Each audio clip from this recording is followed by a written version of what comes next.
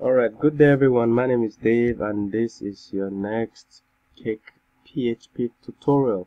In this tutorial, we'll quickly connect to our database, set up our database and connect our CakePHP application to our database.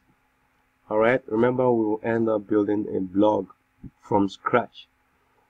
So to connect to your database, make sure that your WAMP server is running and make sure that your WAMP server is on and running. You started it. So to get to your database, you click on PHP My Admin. It opens the PHP My Admin page for us.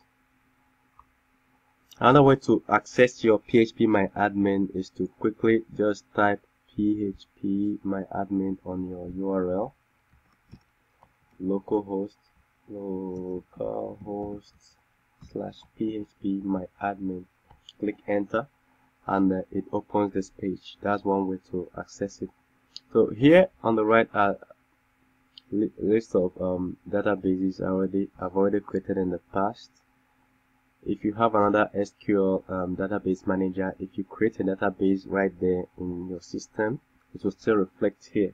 And all the ones you've created here will reflect in the other database management system. This is just a database management system. There are many of them. So first of all, we'll create a database. Click on databases. And what do we call our database? Anything. We could just call it, since we are creating a blog, we could just call it blog database. Blog database. Or whatever else you want to call your database. Then we could click create. It will add it to this. It has already created it right here. So I'll click on our blog database and of course start adding tables. But before we do that, we could just navigate back to our page. Remember that Cake is warning us that we're not connected to any database. So to fix this problem, to connect our application to our database, what we do is we get right back to our folder. This is our blog folder. Get to config and open app. When you get to this folder, you will navigate down to this point where you have data forces default.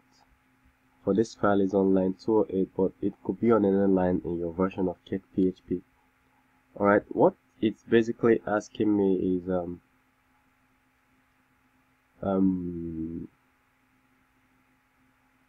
to enter my database details. And once I enter it, it connects to database straight away. There is no need for me to rewrite any code, that a special database connection code. Apart from that, there is another settings for database. You could notice that this one is test. As the moment we run test cases and fixtures on our site, we'll create a different database for it and connect it. We'll connect it, but we're not doing it right now. So make sure that the one you're setting is the default.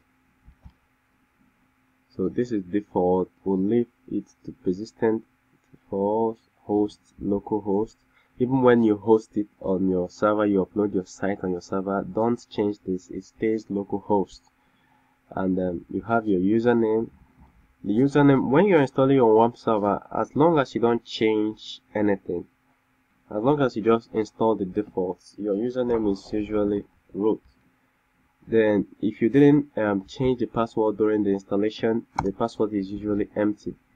Note that this is not a space, this is empty. There is no space in between these two guys here. Alright, the next thing is we'll enter a database name. Oops, I've forgotten. Our database name is blog underscore database. So we could go back right here and enter blog underscore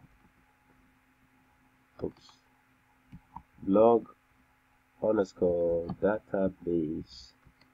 Alright, the encoding is UTF-8 code, the time zone UTC code, and every other thing, pretty much every other thing is code. So we save this file. I've saved it with Ctrl S on my keyboard. We save this file. Then we get back to our Cake site and cross-check that everything is well. I'm going to refresh this page right now and see if this error will still be here. So I hit the refresh button and of course there is a refresh.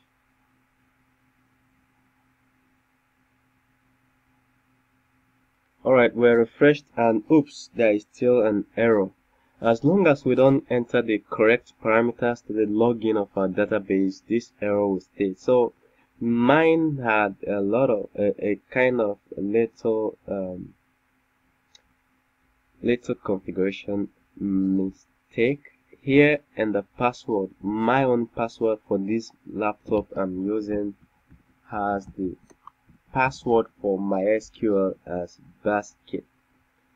Okay, I saved when I was installing my own WAMP. I chose a password called basket, but I'm not advising that you should choose one since it's a local system. You could just, and you're just starting up, you could just leave it empty. But if you're sure you change your password, this is where you indicate it in your app.php file. And when we are back to our page, we'll refresh. I just hit the refresh button on my keyboard, and bang, it's gone. So our site is completely set up right now. Everything is working perfectly on CakePHP, and we are good to get the crazy people ready. Alright, so see you in the next tutorial where we set up the database tables for our CakePHP site. Thank you very much.